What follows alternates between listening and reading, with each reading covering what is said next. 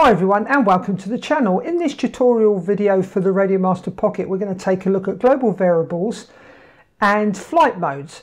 Now, where we can link a flight mode to a global variable. So if you wanted to have, say, a trainer mode, then the rates for your ailerons can be a lot less. But as soon as you flick the mode switch and say, I now want to go into sport mode, the rates would go back to the normal rates. You can do a lot with the global variables. That's just one of the examples that you would be able to use. So let's switch over to the radio and I'll show you where you put the global variables in and how you use them. Now let's take a look at the radio. What we're going to do is hit the model key and we're going to go across. And what I want to show you first is the flight modes. Now what I've done for the flight modes for the fixed wing aeroplane, we've got armed is flight mode 1, 2 is disarmed, and I've got high and low rates. And you can see that I've set up the switches that I've set up there. The disarmed and armed one is switch SA, in the forward position is disarmed and therefore in the back position is armed.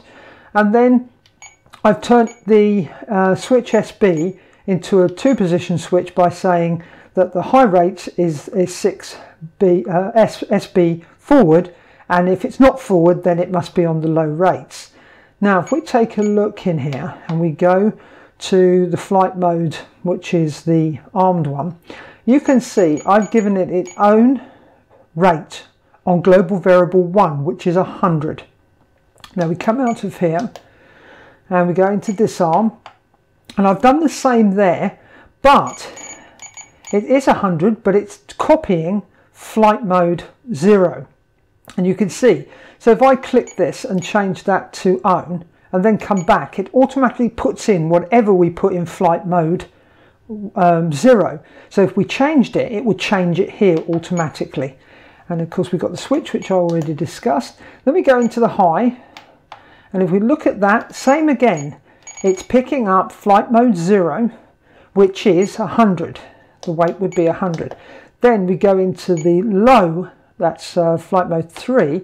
If we edit here, you can see it's a switch SB not in the forward position, but here I've now said own. I've not picked one of the other flight modes, I've given that flight mode its own rate, which is 60. So if we come out of there and we go across, now this is where the big change is. If you've watched my video on setting up a fixed wing plane, you will notice there were 2 entries for the ailerons, 2 for each of them. Now it's only 1, and the reason is because of that global variable. So if I push enter and edit, if we go down, what I've done is I've said I want it to put the weight in as G1, as global variable 1, but also that's it. So the weight comes from there. Now if I go into the second aileron,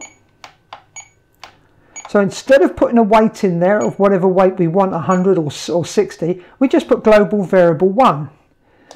Now, so once we've done that, if we come out and whether I've armed or disarmed, but let's arm. Now we are on low rates there. Let me. Profile 1.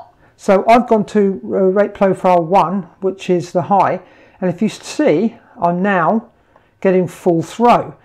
Now if I change rate profile 2, now I'm getting low rates, and if I accidentally switch to the next level on that switch towards me, it's the same. So now we only have to have 1 entry for the aileron, but depending on which flight mode we are in is which rate it will use. So you can see we can use that for a lot of different things on our aeroplanes, but I hope this explains it. If it doesn't, please ask in the description below and I will try and clarify things for you.